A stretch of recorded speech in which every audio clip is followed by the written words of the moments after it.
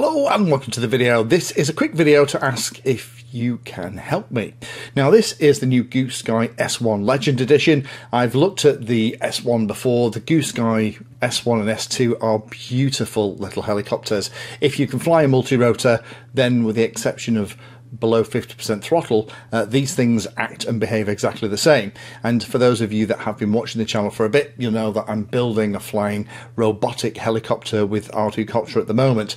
Helicopters will make my pulse race in a way that pretty much everything else won't.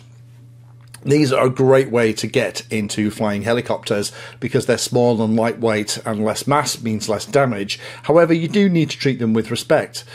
However, the point of the video. Now, a while ago when I did the video on the S1, I talked about, originally included the FTABA protocol, very similar to what people like OMP, Hobby and others do as well. This new Legend edition, the little all-in-one flight controller doohickey that's in here, will actually support Express ELRS, which is really exciting. And I've got this in because I want to try it with Express ELRS. However, I'm really struggling to find how you set the radio up.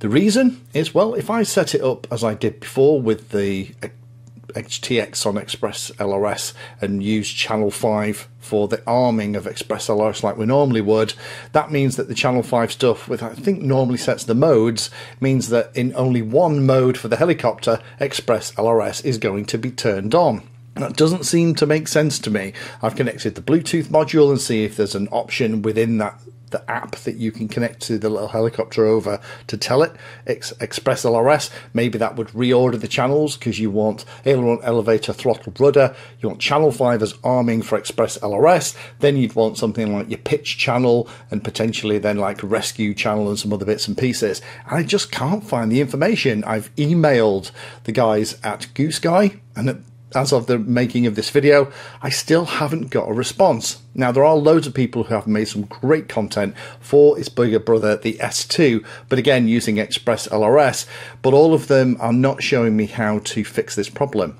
Specifically, how channel 5 is handled, because channel 5 is used for Express ELRS arming. When it's a low position, Express ELRS, all the goodness is turned off, but it's still being used for a mode for the helicopter.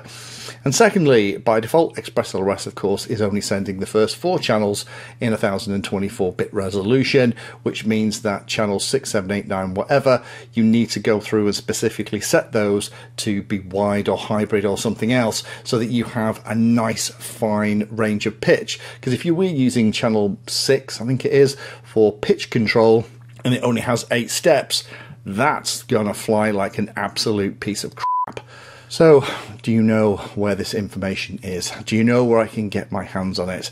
This is a beautiful piece of flying technology. Goosky are not the first ones that I've come across when they've added Express ELRS support into their technology, haven't taken account that channel 5 is only used for Express ELRS arming, so using it as some kind of motor interlock would make sense, but also that there are extra things that are needed, and that needs to be in some kind of document, and maybe I'm just looking in the wrong place.